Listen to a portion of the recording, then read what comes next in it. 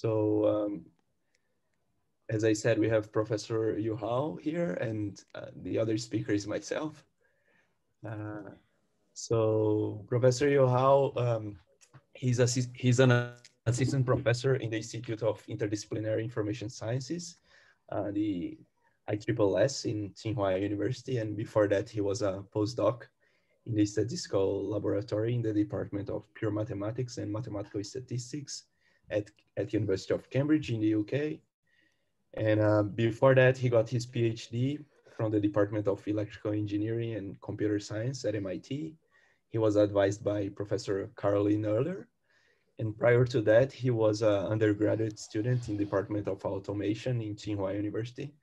So I guess he completed the cycle from Tsinghua to MIT, Cambridge, and back to Tsinghua. So it's a pleasure to have him speak in our meetup tonight. And with that, I would like to pass the word to Professor Yuhao. Yep. Okay, many thanks for introduction. So now I'm going to share my screen. So can you see my sharing? Yes. Okay. Yeah. Yeah. Let me open it. Yeah. Okay. Can you see the slides now? Yeah, we can see your slides. Okay, awesome. Thank you. So hello everyone. Many thanks for introduction. In this talk, I'm going to talk about my research in developing a new method called Debiased inverse propensity score weighting for the problem of estimation the error retreatment effects with high-dimensional confounders. So I'm Yuhao. I'm currently an assistant professor in the HKML of Tsinghua. So this is my joint work with Dr. Rajan Shah from the University of Cambridge. So he was my postdoc advisor when I was at the Cambridge. So before I talk about my research in details, let's first start with the problem setup. So in this problem, we consider the settings that we have collections of the NIID samples, xi, yi, and ti. So here, the xi correspond to, for example, the correct features, or maybe the sample features, of each individual I. For example, such as like each individual's genders and height and body temperature, or some other features. So ti is the treatment. So you can consider a kind of setting such that, for example, in the clinical trials or in some other settings where each individual is received, for example, a medical treatment or not. So here ti corresponds to the indicator of whether this individual has received the treatment or not. So in particular, if ti is equal to 1, it means that it has received the treatment. And if it is equal to 0, it means that this individual does not receive the treatment. And so yi is actually the yi corresponds to the response of the individual I after receiving the ti, after receiving the treatment ti. So here ti could be either equal to 1 or not. So it is a very classical setting in the causal inference where we have the correct features indicating the features of each individuals and the treatment, which is equal to either 1 or 0. And we also observe the response after receiving the treatment ti. And in addition to this, to describe the causality, we consider the potential outcome framework, where we assume that for each individual I, so there exists some kind of for each individual I, this individual I has 2 potential outcomes that is corresponding to it. So here the potential outcomes are denoted as yi1 and yi0. So here yi1 and yi1 or 0, we can call it yit, correspond to the potential response of the individual I after receiving the treatment t. This t could be either 1 or 0. So you can imagine that, for example, in a medical trial, this corresponds to the setting that individual I, so yi1 corresponds to the setting that the potential responses of the individual I, if this individual I had received received the drug, and the yi0, this yi0 corresponds to the potential response the potential response of the individual I if y0 corresponds to the potential response of the individual I if this individual I did not assume this medical treatment. So and because for each individual features, we assume that they have already received the treatment TI equal to 0 or 1. So Y is correspond to Y of TI, which means that the real response of this individual I after received what he had received before. Yeah. Any questions for the setup? Okay. I have a question. Mm-hmm. So here, the same individual has to go through both the treatments? No, actually, that's a very good question. So that's what I mean by potential response. You can imagine that this is the potential response is correspond to a virtual experiment. For example, Y1 corresponds to, for example, the virtual experimentations that the individual I who has received the treatment, and Y0 is like the virtual responses after this individual I did not receive the treatment. So they are all virtual. You can imagine that this is like some kind of what if language. This is what if this individual has received the treatment. What is your response?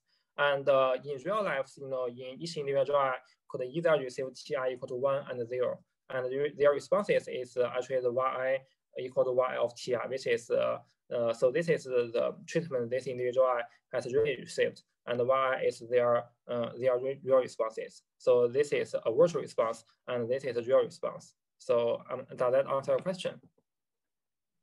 Yeah. Thank you. Okay. Yeah. Okay. You're welcome. And also we also assume the unconfoundedness assumption, which is also a kind of common assumption that is assumed in the causal inference literature, that we assume that the potential outcomes yi1 and yi0, they are independent from the treatment assignment TI by conditioning on the covariant feature vector xi. So this is the unconfounded assumption. And also in this problem, we consider the high-dimensional statistic settings where we assume that the number of the correct features P, which is the dimensions of the feature vector xi, it is much bigger than the number of samples n. So this is the high-dimensional assumption we assume. And after, based on these setups, our goal is to estimate the error treatment effect. Our goal is to estimate the error treatment effect tau, which is defined as the expectations of the differences between the, which is the expectation of the differences of the potential outcomes y1 and the potential outcome y0. And moreover, we want the estimation accuracy rate of this error treatment effect estimation is at the 1 over squared n rate. So this is our goal, and we want to achieve. And so in order to achieve this goal, so one standard method that has been proposed to achieve this goal is called augmented inverse propensity weighting estimator. So basically, the basic setup of this estimator is that it first estimates two models. They first estimate two models. The first model is it's called the propensity score models, which is the probability that the TI is equal to 1 by conditioning on that the feature vectors is equal to X. And the second model is called the outcome regression models, which is the conditional expectation of the potential outcomes YIT by conditioning on the by given that the individual feature xi is equal to X. So this is the two models, so what the augmented inverse propensity weighting estimator do is that it first estimates the pi, which is first estimate the pi and y and RT. First estimate these two functions, and here we use the pi hat and also the R hat 1 to denote, for example, the estimate of these two functions. And then it take these two functions as a plugin to an estimator, and it takes the estimate of these functions as a plugin of a bunch of samples, as a plugin of, for example, a bunch of samples, and then add them together. So this is how the this is how the augmented inverse propensity weighting estimator is doing, and how the augmented inverse propensity weighting is doing. By assuming that, for example, in the high-dimensional settings, the RT is a high-dimensional linear regression models, and the pi is the, so here recall that the R and so R and pi, they correspond to the outcome regression models and the permissive models. So by assuming that the RT is a high-dimensional, the response model is a high-dimensional regression model, and by also assuming that the permissive models is a high-dimensional logistic models, then by using the standard results in, for example, the high-dimensional, in the high-dimensional literature, we can obtain that the augmented inverse propensity weighting estimator is square root consistent, which means that it converges to the ground truth in the 1 over square root n rate. If we have that the sparsities of the outcome regression models and the logistic model for have the following constraint. Have the following constraint, okay. Have the following constraint that if we assume that, for example, sparsities or the number of non-zero entries in the outcome regression models and the logistic models are both of order square root n over log p, then we can prove that augmented inverse propensity weighting estimator is actually square root n consistent. So one take-home message is that so what a very strong requirement for the augmented inverse propensity weighting estimator to be square root n consistent is that it first need to the specifications of the outcome regression models and the logistic model need to be correctly specified, and then the augmented inverse propensity weighting estimator, estimated this to models, and then as a plugin to some samples to get the correct estimation of the error treatment effect. So in addition to the augmented inverse propensity weighting estimator, so there are also other works that can estimate the error treatment effect in the 1 over square root n rate. In, for example, 1 over square root n rate, when both the outcome regression models and the propensity models are guaranteed to be correctly specified, or that they can be consistently estimated at a slower rate, such as the one from Chernobyl and also the one from Farrell and many other papers. So as we can see that a common feature is that they all require that we have some kind of pre-specification of the outcome regression models and propensity models that need to be correct. And then they can estimate the error treatment effect at the 1 over the square root n rate. So this is a common features for all of this method. So in this work, we are primarily interested in the question of the estimation of error treatment effect when there are model misspecification or that the models are misspecified. In particular, in this work, we are primarily interested in the broad question of the estimating the error treatment effects when, for example, the high-dimensional outcome regression models, all the propensity models are actually misspecified. So in addition to my work, there are also some other works that try to understand, how to estimate error treatment effect when there is model misspecifications.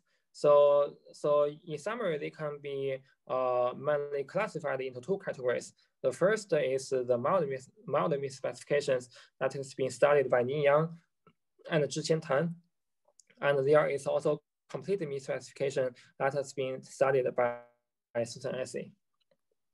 So let me first introduce the mild misspecification. So basically, their method is very similar to the augmented inverse propensity weighting estimator,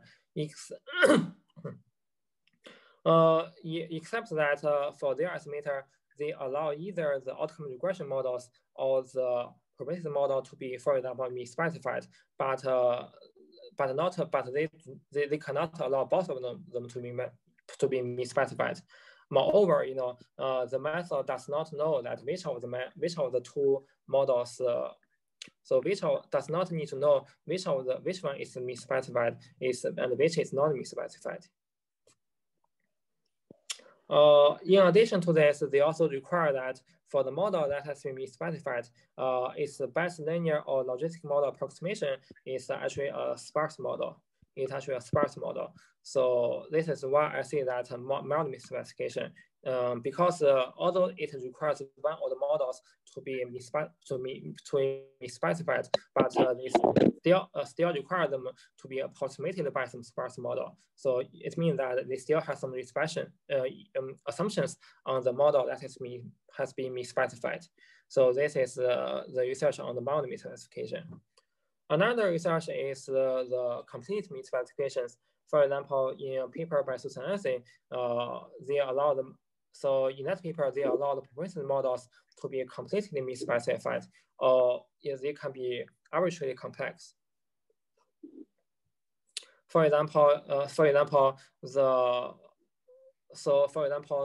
in their paper, they can allow the propensity models can be a dense logistic model, or even can be a dense non-parametric models. They do not allow any kind of sparsities on the propensity models, and it does not allow any kind of parametric assumptions on the propensity models. So, however, they still require that the outcome regressions they still require the outcome regression models to be a sparse model. For example, they require the outcome regression models, the sparsities of the outcome regression models to be of order √n over log p to achieve the √n consistency. If they do not have this assumption, then this method cannot be consistent anymore. As a summary, in the current state of art research in the complete misspecifications can allow the propensity models to be completely misspecified. However, when the propensity model to be completely misspecified. However, when the outcome regression models is completely misspecified, there are still no research to understand what would happen, or how could we estimate the error treatment effect in the 1 over √n rate. This is also this one is also the main research the main question I have been trying to solve in this research.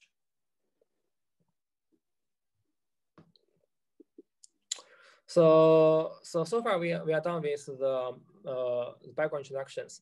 So as a summary, so in this we have proposed a new √n consistent estimator without assuming instance on the outcome regression models RT. For example, the RTs can be a dense linear models, or it can be arbitrarily complex. So as a compensation of this, we require the propensity models to be the sparsities of the propensity models to be of order √n over log p, which is also by, for example, all the research I have mentioned before. In addition, because we do not assume anything on the outcome regression models, so as an advantage of this assumption is that our method can be extended into as arbitrary functionals of the y1 or y0. For example, we can use this to estimate the variances of y1 and y0. In addition to this, we also provide a valid confidence interval of the proposed method. So now I'm going to talk about the details of my method. So before I talk about details, let me first introduce the inverse propensity score weighting estimator, which is the method, which is the estimator that has motivated our estimator. The formal definition of the inverse propensity weighting estimator is given here. It's given here. So as we can see, the formulations of the inverse propensity weighting estimator, it requires the input requires, for example, the estimated propensity score models, but it does not require estimating the outcome regression models. Outcome regression models RT, which is very similar to our goal. However, a problem of the inverse propensity score weighting estimator is that the Bayesianess of the inverse propensity score weighting estimator is usually much larger than the 1 over square root n. Much larger for if we set the sparsity to be order square root n over log p. So which is also the main challenge we need to solve. That's also the reason why we call our method as the Debiased inverse propensity score weighting estimator, because the main problem of the inverse propensity score weighting estimator is that the Bayesianess is much larger than the 1 over square root n. It's much larger than the 1 over square root n, and because of this, the main challenge to adapt the inverse propensity score weighting estimator into the 1 over square root n consistency is to do the debiasing. So this is why we call it the Debiased inverse propensity score weighting estimator. So as we can, the definition of our estimator is given below. As we can see that compared to the inverse propensity score weighting estimator, the main differences is that we have introduced a new term called mu I. And we introduced this new term mu I from I equal to 1 to n in order to reduce the Bayesianess of the original inverse propensity score weighting estimator. Okay, now in the following slides, I'm going to provide a step-by-step analysis to intuitively explain how we can choose the mu to perform debiasing. Now, assuming that the mu is generated from a kind of random process, such that the mu's and the TIs they are independent from each other. They are independent from each other by given the correct vectors xi. Then, by using these assumptions, we can see that the Bayesianess of the DIPW estimator can be upper bounded by the following quantity. The Bayesianess can be controlled by the following quantity, which is the following quantity, which is which error norm of the estimation errors. So this corresponds to the error norm of the estimation errors of the logistic regression models, and of the estimation errors of the logistic regression coefficients. So which is usually of order as pi times the square root n over log p, square root log p or n, and also we multiply this error norm with another term, which is the error infinity norm of the x transpose times y tilde minus the x transpose times mu. So here the y tilde is defined as the following. You do not need to understand do not need to remember the explicit form of this of the y tilde. You just need to know that this is a function of ti, yi, and the pi hat, estimated pi hat I. Now, because it is a multiplication of the error infinity norm between x transpose y tilde minus x transpose mu times the error norm of y hat gamma hat minus gamma. Now, if we can choose mu such that the error infinity norm of the differences is of order square root of log p or n, if we can choose mu that can satisfy this requirement, then we can see that the A will become the scale of A will become s pi times log p or n, which is of order 1 over square root n, which is of small order of 1 square root n, if we assume that S pi is of order square root n over log p. So then this means that we can solve the Bayes' of the this means that we can solve the Bayes' in the term A, because the variance is of order because the variance is of order the 1 over n. So if we can control the Bayes' to be small order of 1 over square root n, so then we can just we can make the Bayes' to be much smaller the variances, and we can solve this question. Now our problem becomes that we want to choose mu such that the R infinite norm of this to be of order square root of log p over n. But however, if we choose mu by directly controlling the x transpose y tilde minus by directly controlling this term to be of order square root of log p over n, then the requirement that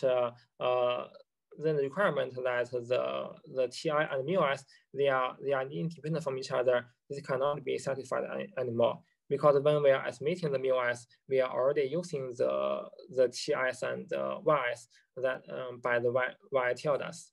So this means that we cannot directly control this quantity.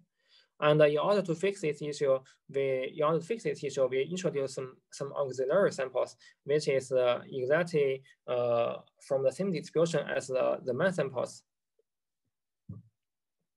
And then we seek the mu that can satisfy the following constraint. So here, as we can say that this new constraint is exactly the same as this, except that we have replaced the x transpose times y tilde with x A transpose times y tilde A. And if we can choose mu that can satisfy this constraint, so this can allow mu to satisfy the equality the constraint in 1 by further using the sub-Gaussian entities of the xi and y and yt, which is commonly assumed in the high-dimensional statistic literature.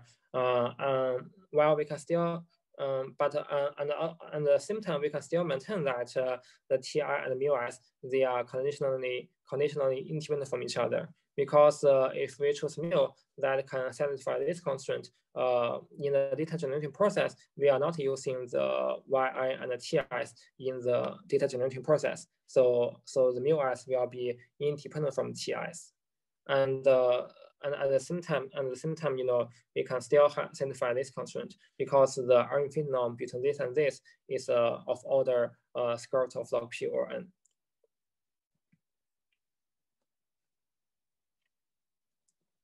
And also notice in particular that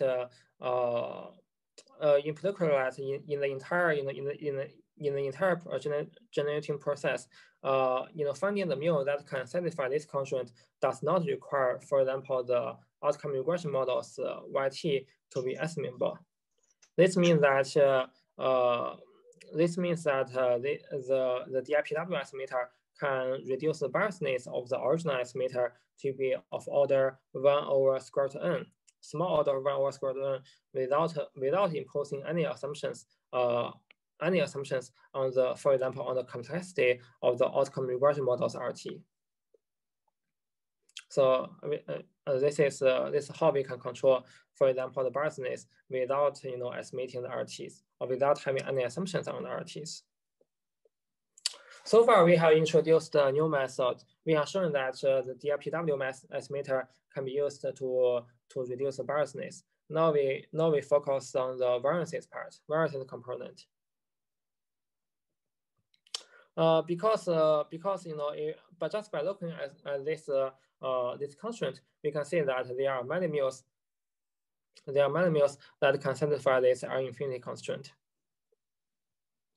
And now the problem becomes we want to in order to control the variances, we want to choose mu such that it can reduce the asymptotic variances of the proposed DRPW estimator. A very naive way to choose the mu that can satisfy this constraint while and at the same time constraining the variances is to propose mu by minimizing the R infinite norm of the mu's. And it is so this corresponds to the following program where we minimize the R2 norm of the mu's under the constraint that so the constraint here is satisfied by choosing eta to be of order square root of log p or n. And it can be proven that the variances of the DRPW estimator is of order 1 over n by using the output from 2. This is also the ideal order we want to achieve because this means that the entire error term is of order 1 over square root n, which is also the optimal error term we can achieve. Now we to further get the asymptotic variances to be smaller than the one from 2, we can further change the quadratic program as the following. So here the F tilde is an approximation of the expectation of the Y tilde by conditioning on the correct feature vector X, and which is constructed from some kind of auxiliary samples.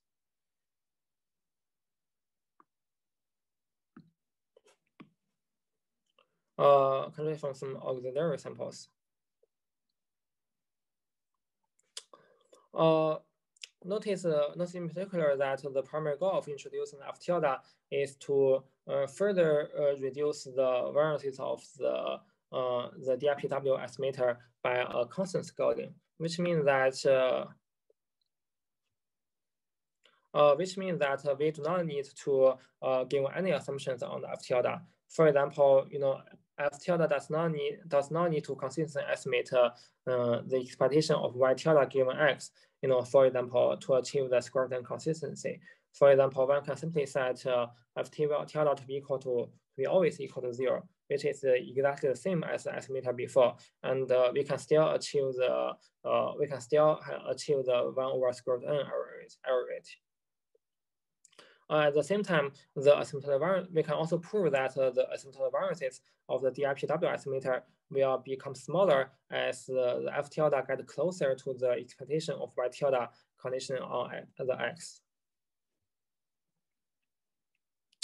So far we have introduced the estimator, and we show that how to control the variances and the biasness. To aggregate all the previous results together, we have the following theoretical statement that under standard regularity conditions and assuming that the permissive models follow a sparse logistic model with S pi to be of order square root n over log p, then we have that by choosing the eta to be of order square root of log p over n, and then it holds that the estimation errors of the DRPW follows the following bias and variance decompositions, where with probability converging to 1, the delta is of small order 1 over square root n. And in addition to this, by conditioning on the auxiliary samples and also the ground truth and also the correct vectors, the eta is it follows a standard normal distribution. This means that the proposed DRPW estimator is not an asymptotically normal distribution, but it is asymptotically a mixture of normal distributions. And some remarks is that because as we can see that in the previous method, in the previous instruction, we see that our method relies on some kind of auxiliary samples. However, in practice, we can split the entire sample into the main sample. We can split the entire sample into the main samples and the auxiliary samples and do cross-fitting. So this can solve the problem of introducing the arbitrary samples. This can solve the problem of introducing the auxiliary samples. In addition to this, in order to estimate, for example, some arbitrary functionals of the potential outcomes, such as the expectation of f of yt. So here, f is some kind of arbitrary functions. One can simply set all the y's to be equal to y's to be equal to f of y.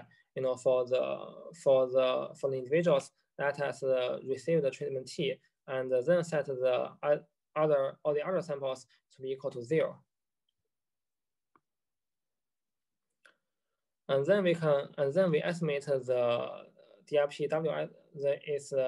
Then we can apply the DRPW estimator on the new data. This can be used to estimate arbitrary functionals. Now notice that because in the previous slides we have mentioned that DRPW can allow the RTs to be arbitrarily complex. And because of these special properties, we can use this to estimate arbitrary functionals of YT. Now recall that based on the bias variance decompositions that's shown here, the variance has two components: the sigma bar and the sigma mu. So the sigma bar is the semi-parametric efficient variances, which is the variances that cannot be. This means that this corresponds to variances that cannot be reduced anymore. And for the sigma mu that in the variance decompositions, it has the following two properties. The first is that the sigma mu can converge into 0 as f tilde converge to the conditional expectation of y tilde condition on the x.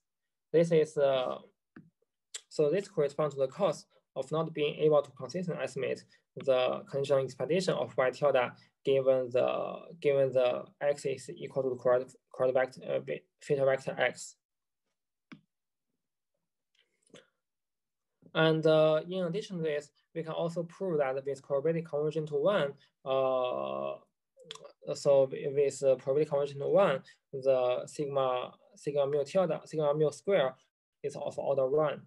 So this means that although we have, in order to control the biasness, we have introduced some additional variance term. But DRPW is still guaranteed to be 1 over square root n rate, because this additional variance term is because we already multiply the square root n here. This means that the additional variance term is still of order 1 over n. Okay, now so far we have introduced the convergence rate of the estimator. Next, I'm going to talk about how the confidence interval is constructed. So in order to construct the confidence intervals, we introduce a mu hat, which is like the empirical variances of the DRPW estimator. Which is an estimate of the empirical variances of the DRPW estimator. Then we proposed to construct the confidence intervals by the following quantity. The theorem shows that under exactly the same assumptions as the theorem 1, we have that with probability conversion to 1. So the probability that the tau is equal to the c hat alpha is larger than 1 over alpha, which means that it is a valid confidence interval. Okay, so sorry for the construction of c hat here. So the alpha correspond to the 1 minus alpha quantile minus 1 minus alpha over 2 quantile of standard normal distribution.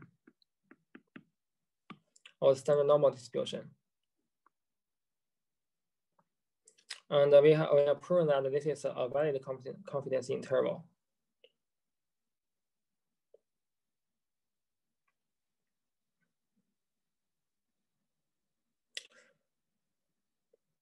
in particular, so in particular, this theorem shows that so it shows that actually that for the term validity, it means that this confidence interval is valid conditional on the D.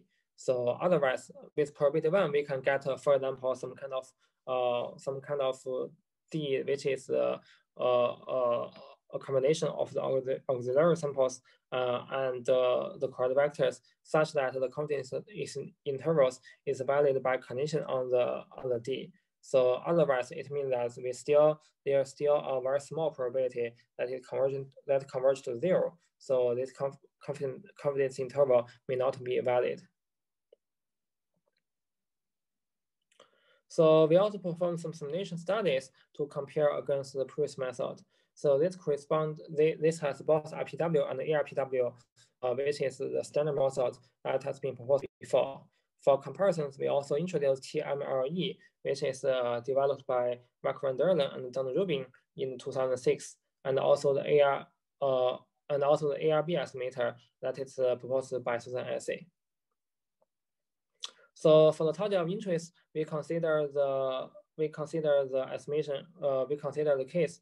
We consider the performance of this method in estimating both the error treatment effect tau and also the variances of the potential outcome y0. So here we use for the data for the correct vectors we consider the genetic data correct with dimensions p to be equal to 400.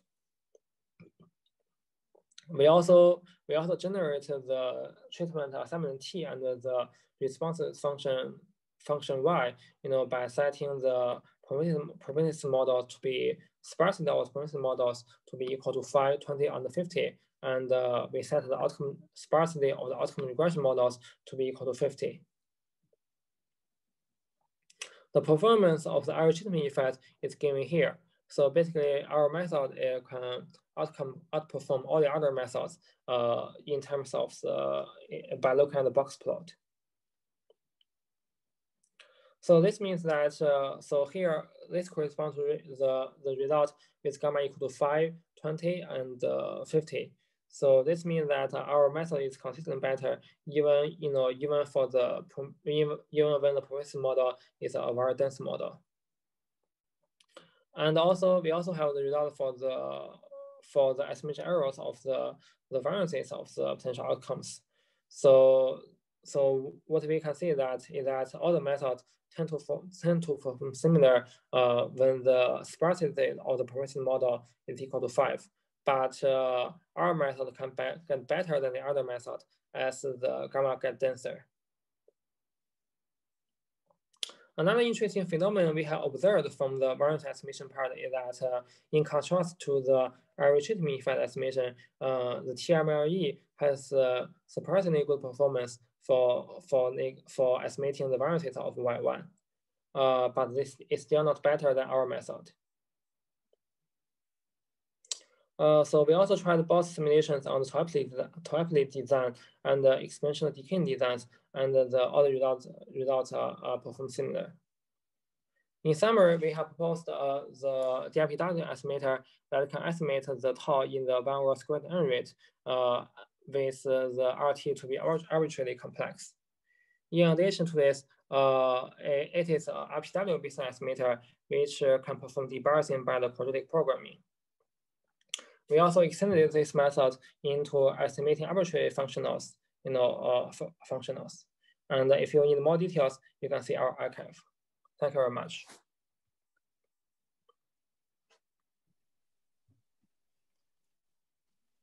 Thank you very much, Yuhao, for your very interesting talk. I would like to open. I would like to give the word to the audience if they have any questions. Please unmute yourself and go ahead and ask Yuhao directly.